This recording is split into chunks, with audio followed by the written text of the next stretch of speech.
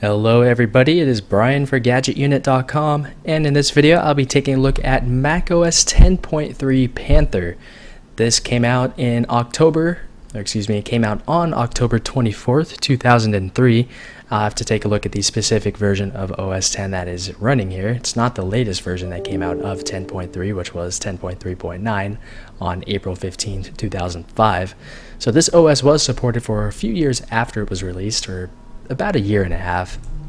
And here we are. It did not take very long to boot, and this is running inside of the PowerPC emulator. If we go over to the Apple and about this Mac, you can see that it is it's straight up 10.3. So that was the original release, which again was on October 24th, 2003. So almost 12 years ago from the time I'm recording this video. So it's kind of interesting to know that this did come out almost 12 years ago, and for the most part, the system looks quite like what we have today. It's just a standard desktop with a a row of icons on the bottom for the dock. We have our Macintosh HD icon here, which opens up Finder. Here it is. Let me open my config file for this instance of PowerPC. Kind of losing my mind here for a moment, and see what my specs are for this machine. So obviously it is 1280 by 720. I could have gone full 1920 by 1080, but I wanted to allow people who might be watching this in a window or a smaller screen to better see some of the text and smaller elements of the OS. If we go back to about this Mac, it's just a half a gig of RAM for this particular instance. So this is what Finder looks like back in the day. We have this item here which can sort of move the sidebar away. Networking does not work in here, and neither does the audio. So we don't have any icons on the desktop. Here we have my user folder again. Here we have all of the pre-installed applications. My scroll wheel on my mouse does not work with this. So here are all of the pre-installed applications that came with 10.3. Here is everything in a list view. You can see when I did install this. Documents, nothing in there. Movies, nothing there either.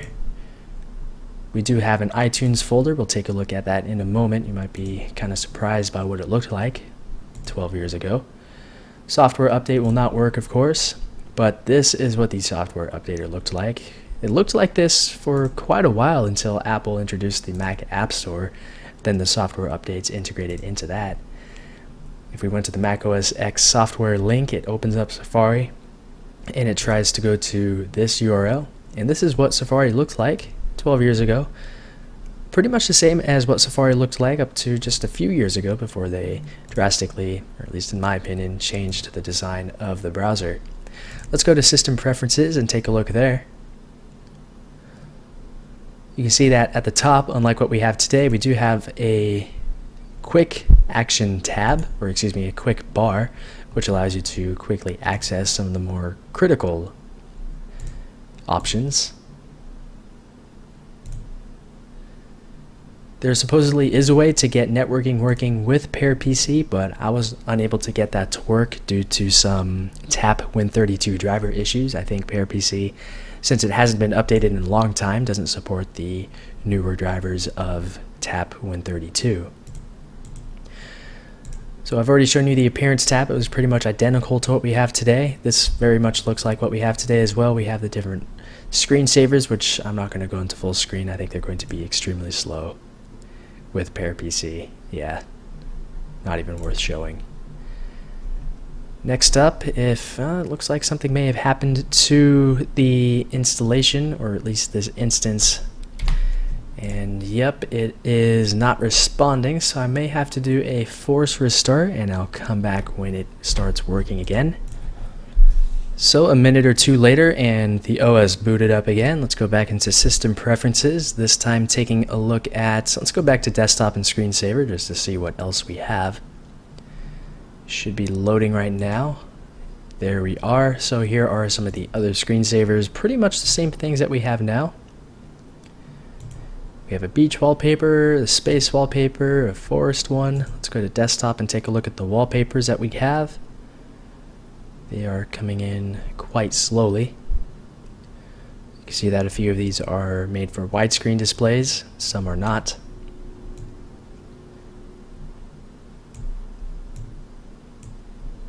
They're still loading in, nothing too fancy. Let's go to this one to see what it looks like. That's what it looks like. Let's go into the nature folder to see what we have there. These are taking quite a while to load, but I would like to see what all of the wallpapers looked like for this particular OS. Looks like those are the only nature wallpapers that we have. Let's just go ahead and leave it there for now. For the abstract folder, here is what we have. We have a selection of 8 abstract wallpapers. Here are the solid colors to choose from. There's nothing in my pictures folder. In the desktop pictures folder, just back to one of the ones we looked at before. And I've already taken a look at the screensaver tab, so let's go to the dock preferences. Exactly the same as what we have now for the most part. Expose, let's go ahead and try and do that. All windows is F9, pretty sluggish in Pair PC. This was before dashboard was around. International tab. Gonna quickly go through most of these since they aren't particularly interesting. CDs and DVDs menu, displays, already took a look at that a little earlier. Energy saver. Keyboard and mouse. Let's take a look at print and fax. Sound options, I took a look at that one earlier as well. .Mac Internet Network options. I believe iCloud came after .Mac. Sharing preferences, nope, there we go. Looks pretty similar to today. Accounts.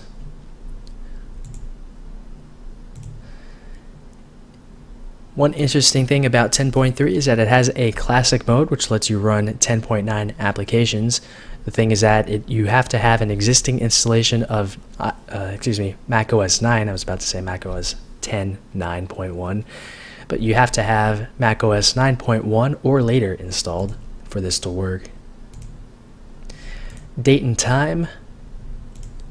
Let's take a look at the software update menu, speech, startup disk, and then universal access, and then we'll go ahead and take a look at some of the older applications that come installed. So that concludes system preferences. I've already shown you Safari a little bit earlier. Unfortunately, internet access does not work here, so I'm unable to actually load anything. Likewise, I'm unable to set up mail because there's no internet access. Here is iChat from back in the day. Pretty basic and straightforward instant messaging program. You can see that it does support .Mac accounts as well as AOL Instant Messenger accounts. Let's take a look at the address book. Just has the standard Apple Computer Inc. contact card. I'm going to save iTunes for last. Let's go into iPhoto now. Welcome to iPhoto. iPhoto is your best choice for importing, organizing, and sharing your digital photos. Best of all, you don't even have to download any software. Just plug in your camera.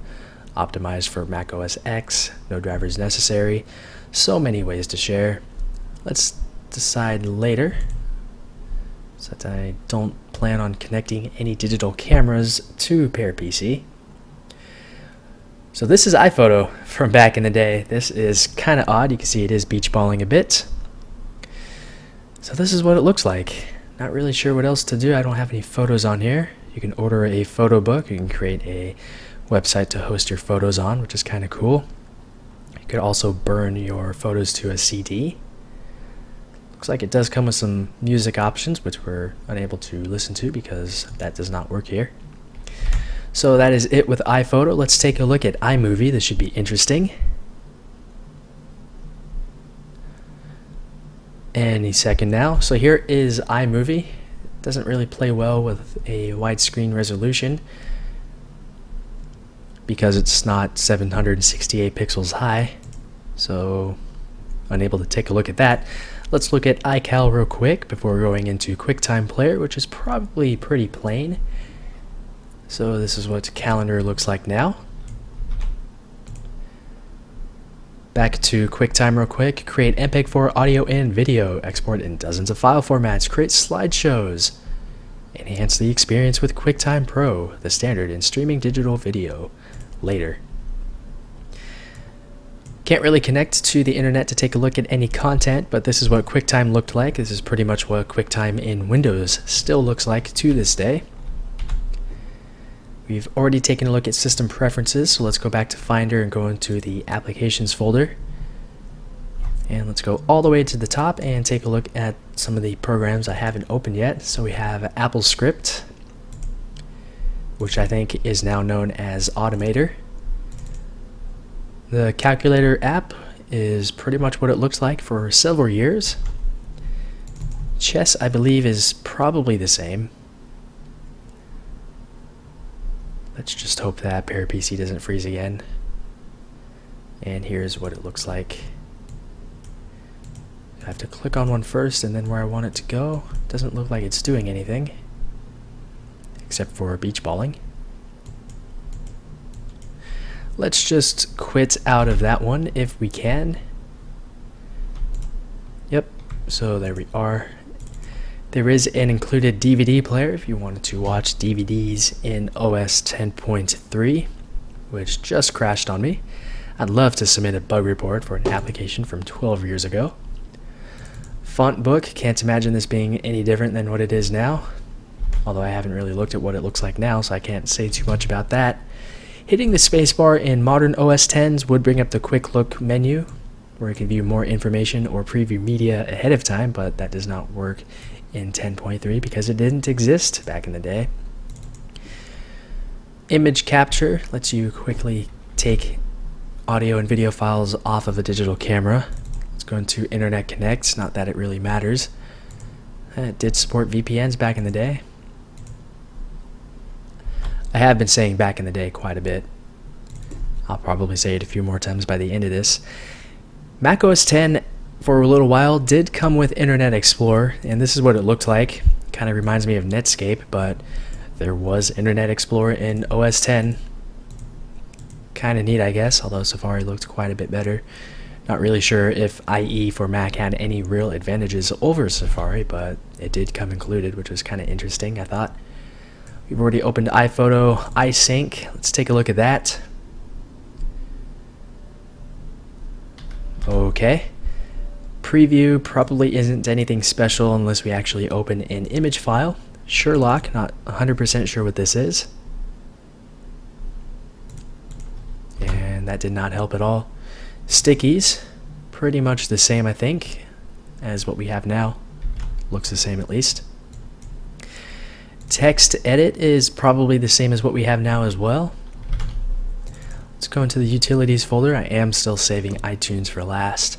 Airport admin utility, is that what an airport device looked like back in the day? Oh, there I go saying it again. Activity monitor. Kind of looks the same as what we have now. Asian text errors, airport setup assistance, Bluetooth options. Let's see what disk utility looked like. Pretty much the same up until El Capitan. Installer. Does this let you make installers? No, this just lets you open existing installers. Keychain, network utility, ODBC administrator, printer setup utility, Stuffit expander for zip files, system profiler, and terminal. And for the last one, let's go ahead and take a look at iTunes. Back when it had a green music note over the CD as the icon. Here's what it looks like. A lot of people say that iTunes today looks kind of bad. I would have to agree to an extent, but this is what it looked like 12 years ago. Let's try and make the window bigger. Okay, let's make it smaller instead. Browse, what did that do? Okay, brings up the genre, artist, and album columns here, so you can quickly narrow down what you want to find, or you can just search for it. We do have a graphic equalizer. This was not for Genius. Oh, and PowerPC just crashed on me, so that must have been for the visualizer. And now I'm going to have to open it up again, so just bear with me here.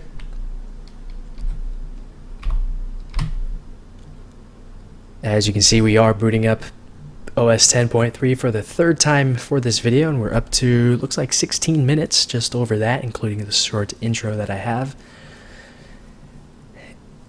After 10.3, I am planning on taking a look at Windows XP Home Edition. If there are any other operating system requests that you'd like me to take a look at, even if they're new, if you just want to hear me talk about it for 15 to 20 minutes, I can go ahead and do that. Looks like the VPN icon is now in the taskbar, which we did not have before. Let's go back into iTunes and not click on the visualizer button this time. You could eject your disk tray directly from within iTunes. You could also minimize some of the sidebar options. Okay, that would be for the album art actually. We have a repeat button, a shuffle button. We have an option to make a new playlist, which we just did. We can go into iTunes Radio, which doesn't work since we don't have internet access. We have some example smart playlists. We can go into edit, or no, maybe not. Get info, oh, edit smart list, smart playlist, and you can see some of the examples that it has put together. Let's take a look at the preferences menu. So like right now, you do have the option of ripping your CDs into your own audio files in different qualities. You can burn a disk from within iTunes, share it, iTunes store options, and where you would like the content to be stored. So this is what iTunes looked like in 2003. Kind of interesting to see what we have back in the day compared to now. Oh, there I go singing again. If anybody's been keeping track of how many times I said that, do let me know. I'm kind of curious. Shop for iTunes products, provide iTunes feedback, register iTunes. I wonder if people really register iTunes. I'm actually going to jot down this link and take a look at that later. But that is macOS 10.3 Panther. If you have any comments, questions, or feedback about this or anything else, feel free to leave all that down below in the comments area. But that is it with the video. So thanks a lot for watching, and just taking a look at a final few more things. Look at that, USB 1 up to 12 megabits per second, which is not the same as 12 megabytes per second. Kind of interesting. And here we can see all of our kernel extensions that are loaded, assuming it actually loads all the way. We're not beach balling yet, so that's nice. There we are, so all of our kernel extensions to make all the hardware work properly. So again, that is it with the video. Thanks a lot for watching, and we will talk to you all. Actually, let's go see what the login screen looks like for 10.3 real quick.